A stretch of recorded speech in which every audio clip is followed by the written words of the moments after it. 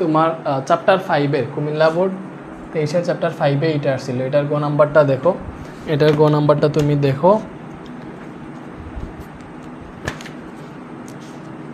Okay so এইটা বলছে যে চিত্রটি লক্ষ্য করে এবং নিচের প্রশ্নগুলোর উত্তর দাও আচ্ছা তুমি গ নাম্বারটা দেখো বলছে যে এখানে একটা চিত্র আছে এটার ব্যাসার্ধ প্লাস উচ্চতা দিয়ে দিছে এটারও ব্যাসার্ধ উচ্চতা দিয়ে দিছে বলছে 500 কেজি পার মিটার কিউব ঘনত্বের কাঠের টুকরাকে 500 কেজি পার মিটার কিউব ঘনত্বের কাঠের টুকরাকে খ সিলিন্ডারে যদি রাখো তাহলে এর কত শতাংশ বাষ্পে এটা নির্ণয় করবা কি নির্ণয় করবা কত শতাংশ বাষ্পে এটা নির্ণয় করবা সো তুমি দেখো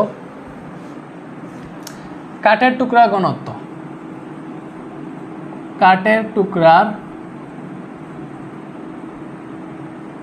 ঘনত্ব রয় ইকুয়াল টু বলছে 500 কেজি পার মিটার কিউব এটা আর খ সিলিন্ডারে রাখবা এই কাঠের টুকরাকে খ সিলিন্ডারে রাখবা তাহলে খ সিলিন্ডারে আছে কি স্যার পানি তাহলে খ সিলিন্ডারের তরলের ঘনত্ব বুঝছো বা খ সিলিন্ডারের পানির ঘনত্ব বা এটা তো তরল বা এটা পানি আছে তাহলে এই পানির ঘনত্ব এটা তো পানি থাকে আছে তাহলে পানির ঘনত্ব কি হবে পানির ঘনত্ব হচ্ছে রো ডব্লিউ ইকুয়াল টু 1000 এটা আমরা সবাই জানি পানির ঘনত্ব হচ্ছে 1000 কেজি পার মিটার কিউব তাহলে পানির ঘনত্ব হচ্ছে এইটা এইবার তুমি চিন্তা করো স্যার আমি হচ্ছে যখন তোমাদেরকে যে বেসিক টু প্রো কোর্সে পড়াইছি বা এগুলা ওয়ান শট সিকিউ সলভিং ক্লাসে পড়াইছি কিভাবে বাষ্পে ডুববে পড়াইছি না যে এবার হচ্ছে তোমার এটা ঘনত্ব তো এত এটা ঘনত্ব এত আমরা দেখবো হচ্ছে কত শতাংশ বাষ্পে এটা নির্ণয় করবো সো আমরা জানি এইটা লিখবা ওই যে কাঠের টুকরাটি খ সিলিন্ডারের পানিতে কতটুকু ডুববে এইটার পার্সেন্টেজ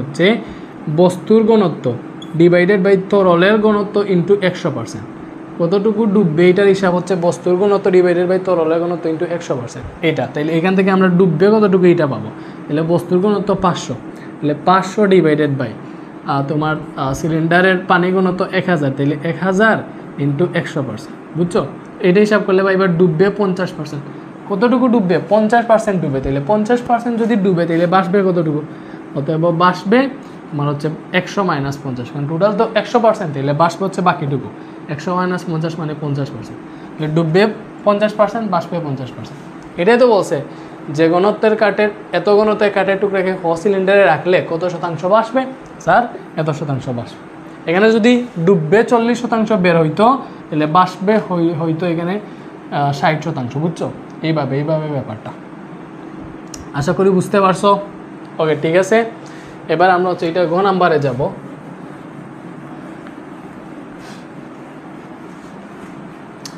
ওকে সো তোমরা যারা এখানে তোমাদেরকে একটা কথা বলি আমরা তো অলরেডি 4-5টা সিকিউ সলভ করে ফেলছি আর তোমরা যারা এখানে আসো সিকিউ সলভ করতেছো সো তোমরা এসএসসি 24 ব্যাচের আসো 25 ব্যাচের আসো তো তোমাদের জন্য আমাদের ফিজিক্স আর কেমিস্ট্রির 2টা কোর্স আছে এখানে অনেক স্টুডেন্ট জয়েন আছে এবং এগুলো রানিং চলতেছে এসএসসি 24 এবং 25 দুই ব্যাচেরই হচ্ছে যে কেউ চাইলে ফিজিক্স আর কেমিস্ট্রি এর বেসিক টু প্রো কোর্স আছে এইগুলাতে অ্যাড হতে পারো এখানে একদম বেসিক থেকে শুরু করে সিকিউ এমসিকিউ সব পড়ানো হয়েছে একটা চ্যাপ্টারের উপর 3টা করে লাইভ ক্লাস নেওয়া হয়েছিল এখানে সবগুলা ক্লাস রেকর্ডেড রাখা আছে প্রত্যেকটা চ্যাপ্টারের উপর মনে করো 5 থেকে 6 ঘন্টা লেকচার পাইবা বেসিক টু প্রো কোর্সগুলোতে এবং তুমি জয়েন হইলে প্রতিটা চ্যাপ্টারের লেকচার পেয়ে যাবা রেকর্ডেড ক্লাসগুলো পেয়ে যাবা কি লাইভ ক্লাসগুলোই রেকর্ডেড রাখা আছে ওইগুলো পেয়ে যাবা বেসিক টু প্রো কোর্সগুলোতে এবং তুমি হচ্ছে পূর্ণাঙ্গ প্রস্তুতি নিতে পারবা বেসিক সিকিউ এমসিকিউ সব এটা হচ্ছে পূর্ণাঙ্গ প্রস্তুতির জন্য basic to pro course R SSC 24-এর যারা মনে করো তোমাদের বেসিকে তেমন ঘাটতি নেই যে সিকিউ সলভিংয়ে আটকে যাও বা এমসিকিউ সলভিং ম্যাথমেটিক্যাল টার্মের এমসিকিউগুলো পারো না সব এমসিকিউ না ওই যে ম্যাথ টাইপের যে এমসিকিউগুলো থাকে ওইগুলো পারো না তোমাদের জন্য আছে আমাদের হচ্ছে final revision premium course final revision premium batch SSC 24-এর এইখানে ফিজিক্স আর কেমিস্ট্রি শুধু ফিজিক্স আর কেমিস্ট্রি মনে করো প্রত্যেকটা চ্যাপ্টারের উপর মাত্র 2 ঘন্টা করে লেকচার দেওয়া হয়েছে মানে ভিডিও লেকচার আছে এখানে গ্রুপে জয়েন হইলে প্রতিটা চ্যাপ্টারে ভিডিও লেকচার পেয়ে যাবে আর কি 2 ঘন্টা করে কী করে হয়েছে লেকচার দেওয়া হয়েছে প্রতিটা চ্যাপ্টারের উপর 2 ঘন্টার লেকচার আছে এবং এই 2 ঘন্টাতেই তোমার একটা চ্যাপ্টারে সূত্র অ্যানালাইসিস করে এমন 10টা বা 9টা স্ট্যান্ডার্ড সিকিউ বাইয়া সলভ করেছি, যেগুলো করলে তোমার সম্পূর্ণ চ্যাপ্টার কাভার হয়ে যায়। মোটামুটি টেস্ট পেপারে যতটা সিকিউ আছে সব সলভ করতে পারবা। আর 20টার মতো ম্যাথমেটিক্যাল টার্মের এমসিকিউ যেগুলো আছে এইগুলো সলভ করানো হয়েছে এই 2 ঘন্টার ভেতরে। মানে একটা চ্যাপ্টারের জন্য মাত্র 2 ঘন্টার ভিডিও আছে। এই 2 ঘন্টা ক্লাস করলে তোমার পরীক্ষার জন্য পূর্ণাঙ্গ রিভিশন যেটাকে বললে এটা কমপ্লিট হয়ে যাবে, প্লাস প্রস্তুত হয়ে যাবে।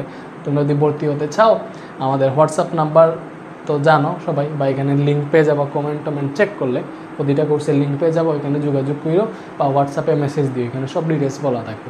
আচ্ছা, সো তোমরা হচ্ছে কী করবা, এবার আমরা ঘ নাম্বারে যাই। এখানে বলছে ক সিলিন্ডারের পানি খ সিলিন্ডারে ডাললে খ পাত্রের চাপের পরিবর্তন কত হবে। আচ্ছা, খ এর পানি খতে ডাললে চাপের পরিবর্তন কত হবে এটা নির্ণয় করবো। তো আগে আমরা দেখি স্বাভাবিক অবস্থায় খ সিলিন্ডারের চাপ কত আছে, এটা আগে আমরা দেখি। সো চাপ কিসের উপর নির্ভর করে স্যার? আমরা জানি পানিতে চাপ P = H ρg, এটা তো আমরা সবাই জানি যে পানিতে চাপ P = H ρg। কি স্যার? পানিতে চাপ P = H ρg।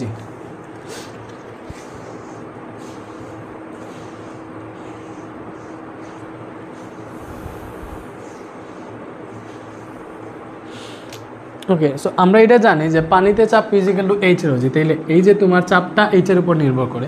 সো আমরা দেখি এই যে দেখো এই স্বাভাবিক অবস্থায় এখন যে অবস্থায় আছে, এই স্বাভাবিক অবস্থায় খ সিলিন্ডার না, এটা এই যে খ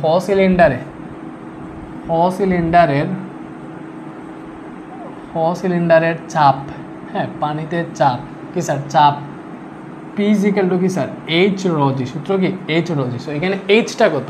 এই যে খ সিলিন্ডারের Hটা মিটারে লিখবা, যেহেতু 4 সেন্টিমিটারে দেওয়া আছে তুমি মিটারে নাও, সেন্টিমিটার থেকে মিটারে নিতে হলে 100 দিয়ে ভাগ দেওয়া লাগে, এটা হবে 100 দিয়ে ভাগ দিলে 0.04 মিটার, বুঝছো? মিটারে নিছি।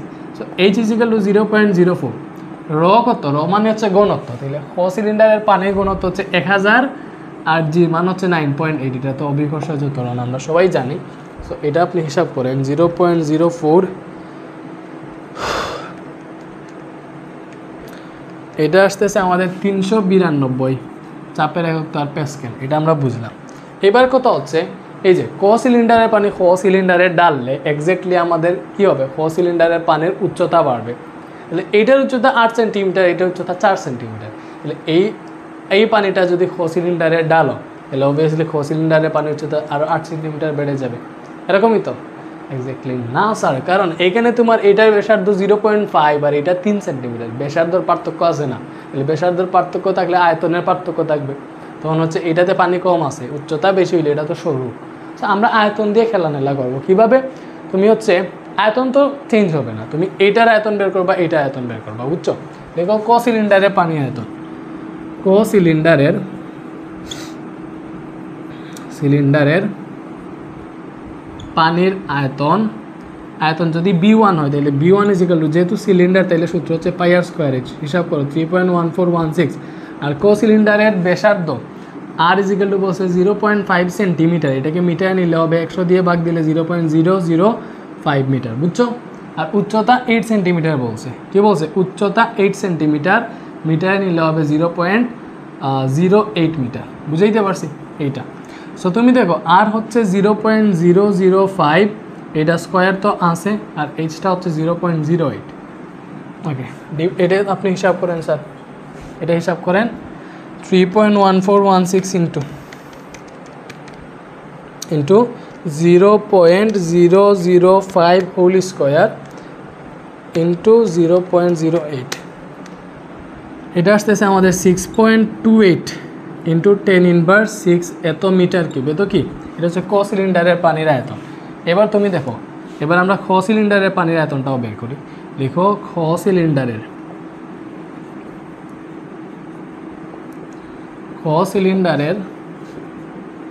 পানির আয়তন, তাহলে খ সিলিন্ডারের পানির আয়তন যদি কি হবে? তোমার B2 হবে, অবভিয়াসলি B2 যদি হয় এটা হবে সেম, যেহেতু সিলিন্ডার আকৃতি πr²h 3.1416, এটার আর কত? 3 সেন্টিমিটার, এটাকে মিটার নিলে হবে 0.03 মিটার, এটাকে স্কোয়ার করো, বুঝছো? ইন্টু এইচ এর মান কত? 4 সেন্টিমিটার, এটাকে মিটার নিলে হবে 0.04 মিটার।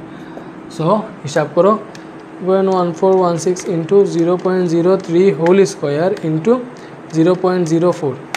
সো এইটা আসছে আমাদের 1.13 ইন্টু 10 ইনভার্স 4, 1.13 ইন্টু 10 ইনভার্স 4 আয়তন। তো তাইলে সূত্র হচ্ছে মিটার কিউব। কি স্যার? সূত্র হচ্ছে মিটার কিউব। সো আমরা বুঝলাম আয়তন দুইটা পেয়ে গেছি। এইবার দেখো স্যার, এবার দেখো ক সিলিন্ডারের পানি যদি খ সিলিন্ডারে ডালো তাহলে তো এই আয়তনের পানি ওই মানে খ সিলিন্ডারে চলে যাবে। তাহলে লিখো মানে দুটি পানি যোগ করার পর মানে মোট আয়তন, দুইটা সিলিন্ডারের মোট আয়তন, দুইটা সিলিন্ডারের পানির মোট আয়তন কত? দুইটা যোগ করো, B1 plus B2, B1 plus B2 এটা যোগ করো স্যার। এটা কত? 6.28 into 10 inverse 6, 6.28 into 10 inverse 6 plus এটা হচ্ছে 1.13 ইন্টু 10 ইনভার্স 4, 1.13 ইন্টু 10 ইনভার্স 4। এটা আপনি হিসাব করেন যে 6.28 ইন্টু 10 ইনভার্স 6 প্লাস 1.13 ইন্টু 10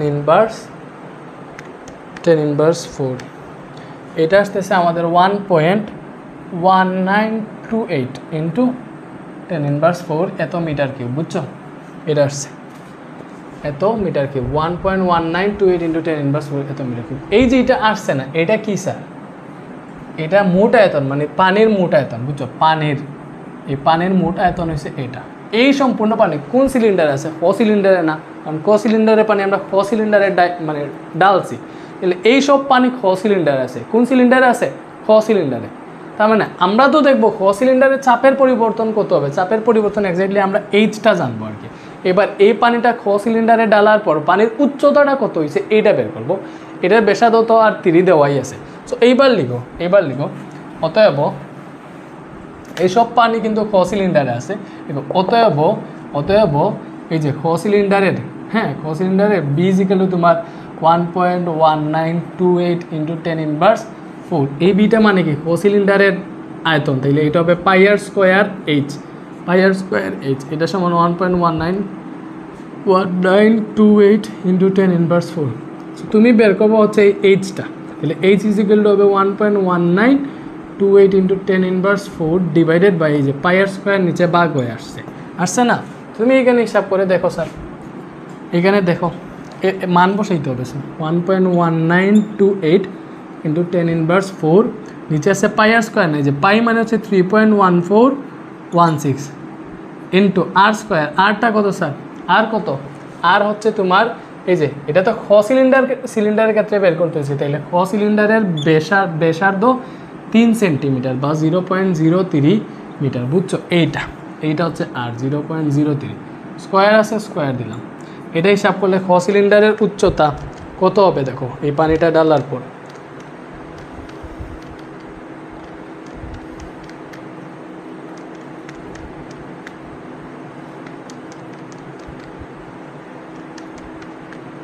এই যে এইটা আসছে আমাদের 0.0421 বা 22 ধরতে পারো, 22 এত মিটার, 0.0422 মিটার এত মিটার। বুঝছো?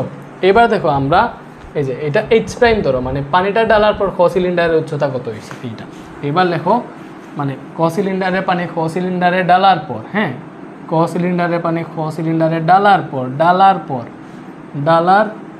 পর চাপটা কত হয়েছে স্যার? এটা পি প্রাইম বের করো। এটা সূত্র হবে কি? এইচ প্রাইম রোজি বা এইচ রোজি। এবার জাস্ট এইচটা হচ্ছে 0.0422, এটাই না? ইন্টু র হচ্ছে পানির আয়তন 1000, জির মান হচ্ছে 9.8। এটা আপনি হিসাব করেন, এটা যদি হিসাব করে কত আসে? 0422 ইন্টু 1000 ইন্টু 9.8, এটা হিসাব করলে আসে 413.56। কি স্যার? 413.56 এত প্যাসকেল, 413.56 এত প্যাসকেল। তাইলে বলছে না চাপের কত পরিবর্তন হবে বের করবা। তাইলে চাপের কত পরিবর্তন হয়েছে স্যার? দেখো চাপের পরিবর্তন, অতএব চাপের পরিবর্তন, হ্যাঁ চাপের পরিবর্তন কত হয়েছে দেখো স্যার কত? এই যে নতুন যে চাপ আছে এটা থেকে আগের চাপটা বিয়োগ দিয়ে দাও। এটা হচ্ছে 413.56 প্যাসকেল, আগেরটাও আসিল 392 প্যাসকেল। বিয়োগ দিলে কত আসে?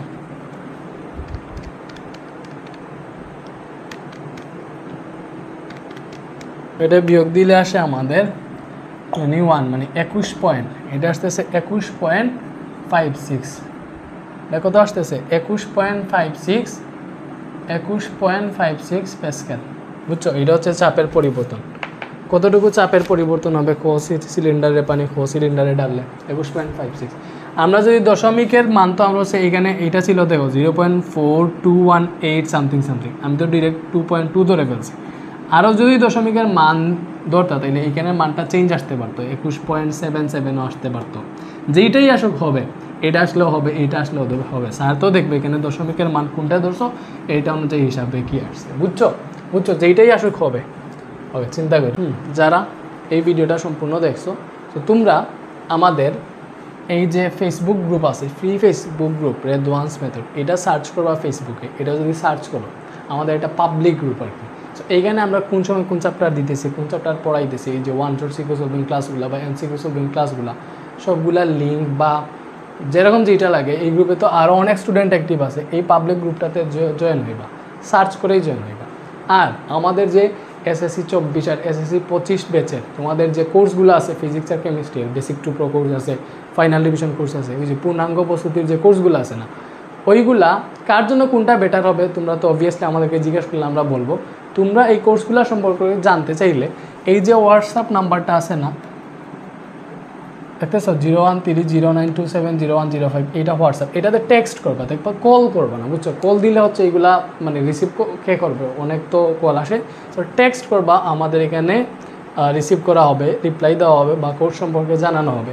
তোমার যে সময় যে কোর্স করলে ভালো হবে ফিজিক্সের একদম পূর্ণাঙ্গ প্রস্তুতির জন্য, এটা আমরা তোমাদেরকে বলবো, সব ইনফরমেশন দিব। এই নাম্বারে মেসেজ করো। আর আমাদের এই ফেসবুক পাবলিক গ্রুপটাতে জয়েন হতে পারে, এখানে জয়েন হলে তোমাদের অবভিয়াসলি লাভ হবে, বুঝছো?